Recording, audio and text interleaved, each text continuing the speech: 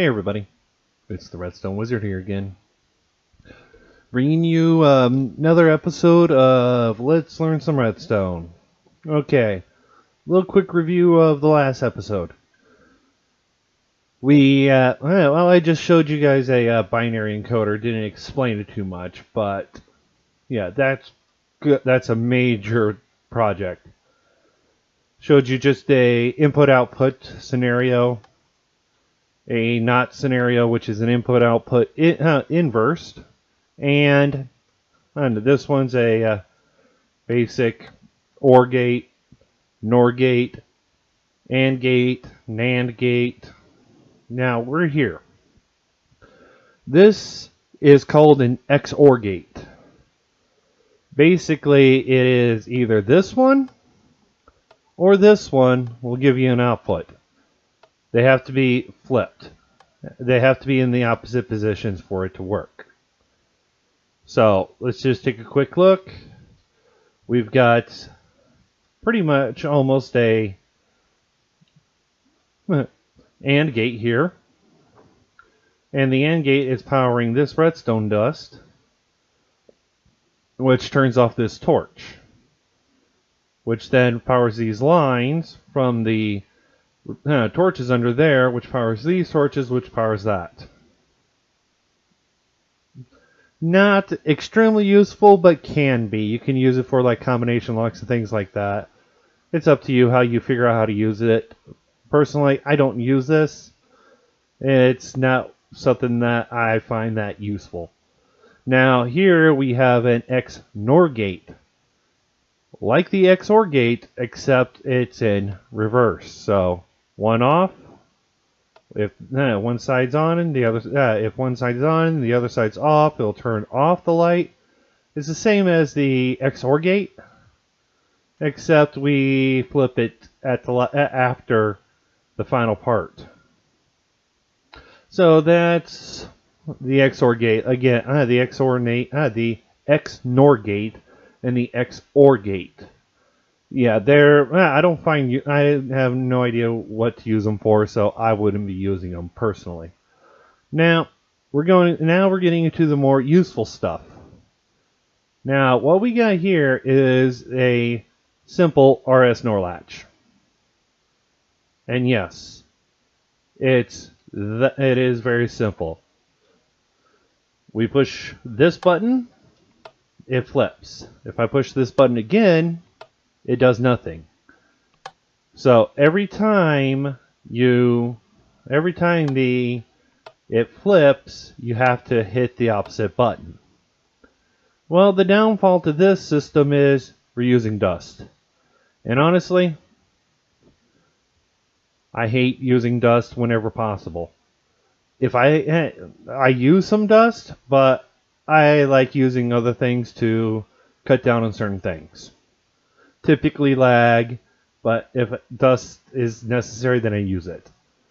So I usually go with this one, this design right here. This is also an RS NOR latch. So if I hit the button with the lamp that's not on, the lamp doesn't change. Now if I hit the button with the lamp on, the lamp changes sides. And it doesn't work until I hit the button that the lamp is on. Now this is very simple. It is two droppers facing into each other and your output as a comparator. One item in. That's it. So that's two versions of a RS NOR latch. You can choose whichever one you want to use. Personally, I like this one. You can even have it vertical if you want. That you have to have it level. So now on to another type. A toggleable flip-flop. As in, we are going to make a button act as a lever. So what we got here is a dropper facing up, going into another dropper facing towards these hoppers. These hoppers aren't necessary. You can have it here, rotate it where this comparator is sitting here, and a block. But For if you don't want to lose items, just do another hopper or a chest. Don't use another dropper or a dispenser. And if you do use a dropper, have it go down. You'll shoot it into the hopper down there. And this hopper goes into the bottom one. So pretty much we just have a little loop going on. So if I hit the button, we've got a repeater powering the top dropper and the bottom dropper, sending the item up. Can't send it any further up, so it stays in this top dropper, which then activates this comparator, turning on our lamp. We'll only have one item. Then if you hit it again, it drops down again to the bottom one instead. So yeah, it just pretty much flips to from one to another it just keeps going back and forth. Can get a little noisy because you're using droppers and you're powering both of them. Now, if the only noise you want to hear is a button noise, we got this one right here. Now, both of these I actually took from a good buddy of mine, Darth Dub. Great Redstoner. Understands his stuff. Comes up with interesting words for some of the stuff. But this is the exact same thing. It's a T flip-flop. But instead of utilizing like hoppers and droppers, we're just using repeaters. Locking repeaters. So what happens is when you push this button, this repeater powers on and locks this one. This one powers off because the torch is getting powered off, unlocking this one. Now, when a repeater that is locked, if I place dust next to it, it's going to be powered. So we go from a powered state to a locking power state to then this one gets unlocked and then gets repowered. By the time this one gets repowered, the button has released and it sends a signal all the way through here, turning off this torch, which then will depower this after it finishes getting unlocked. And at that point, this one's getting locked like it is. See? It's just a flip.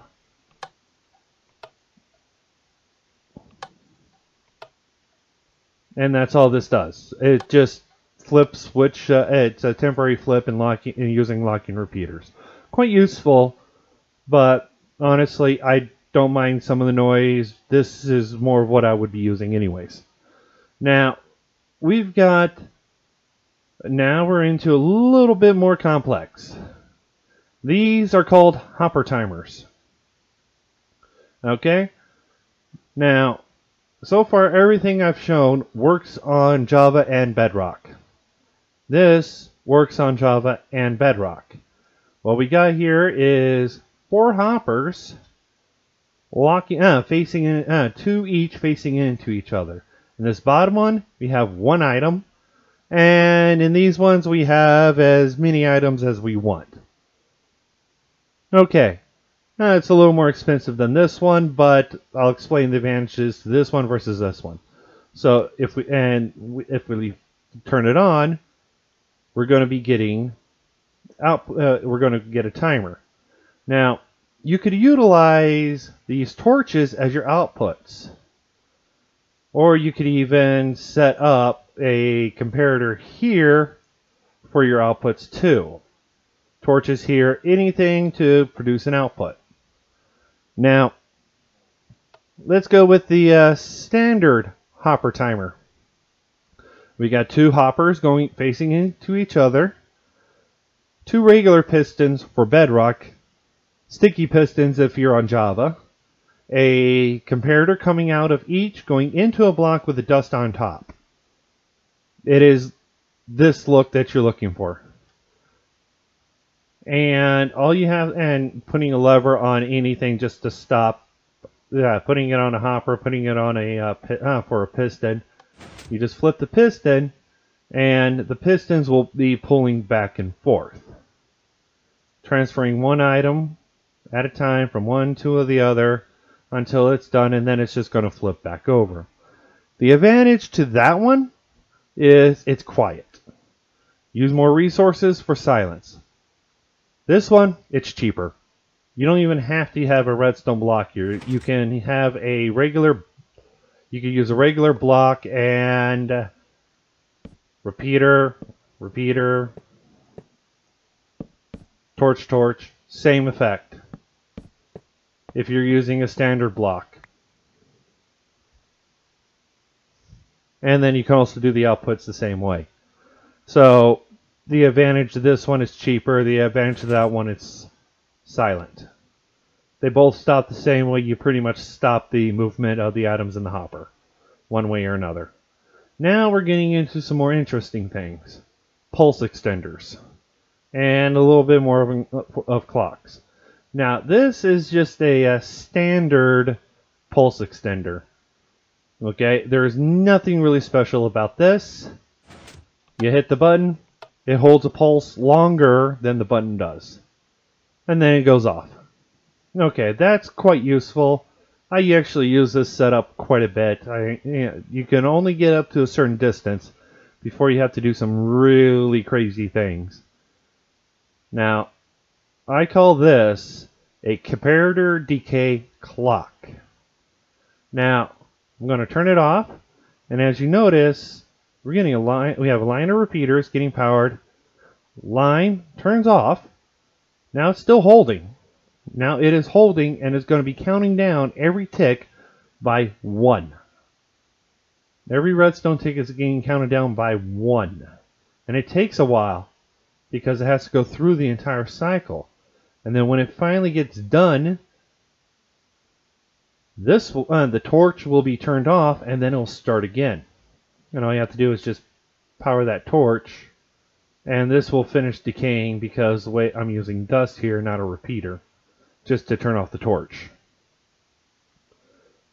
And now we're getting into more. Now that's just a comparator clock. There's other ways of doing it using repeaters and a comparator, but this is just something. I just do weird things like this anyways.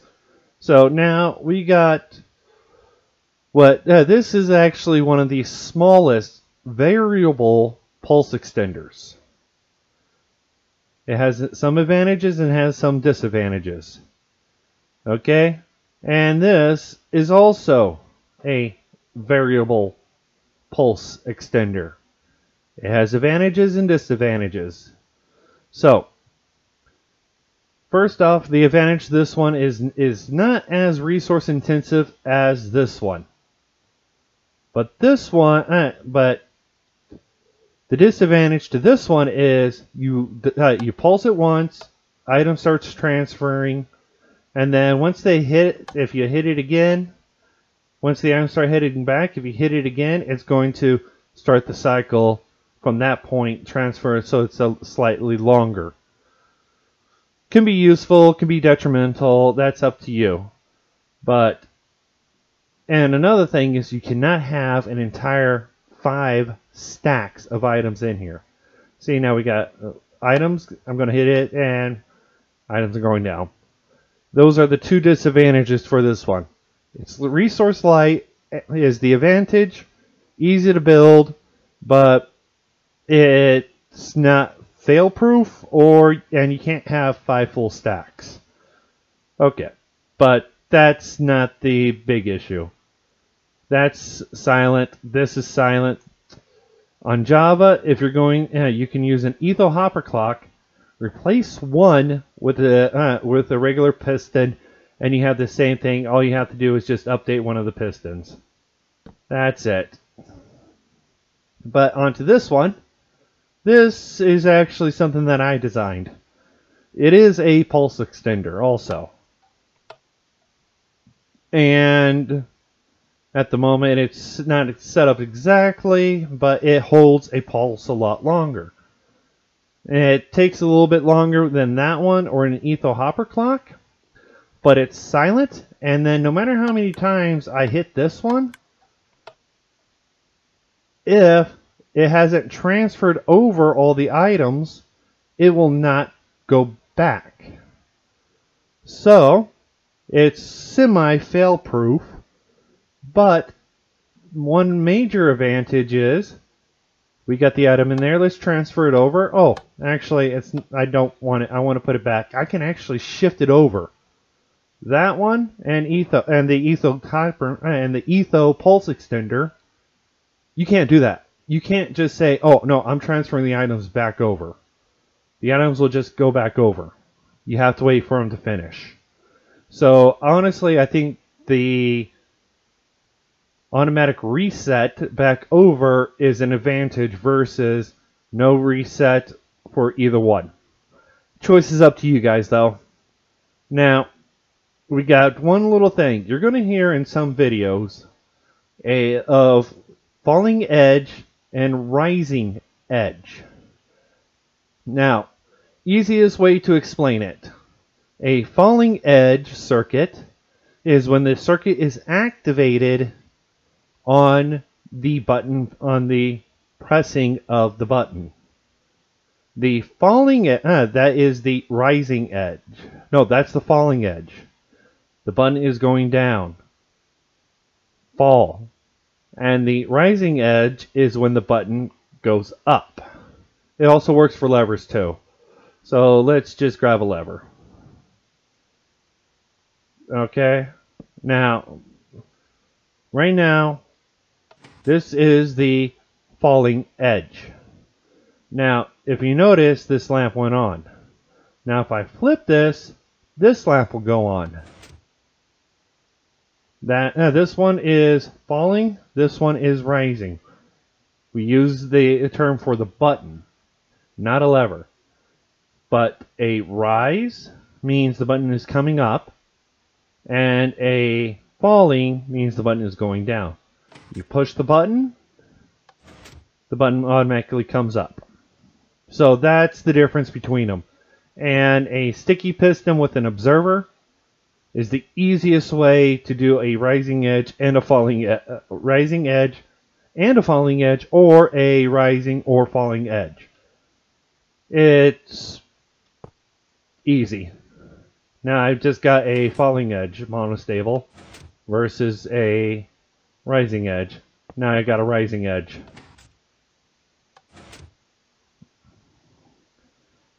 So that's those, and timings like this are crucial. I do use them because I have to have certain timings on certain things. So I hope you guys enjoyed the video. If you guys like the video, please leave a like. Questions, comments, leave them in the comments section unless it's something very serious that you really need a question answered. I recommend joining my Discord. We have a solid community. If I can't answer it, if I'm unable to answer it, I do have people that know quite a bit, maybe not as much as me, but we will be able to give you an answer. If you guys want to support me, you could either subscribe or join my Patreon. Links in the description. But you guys, this is the Redstone Wizard. Enjoy building.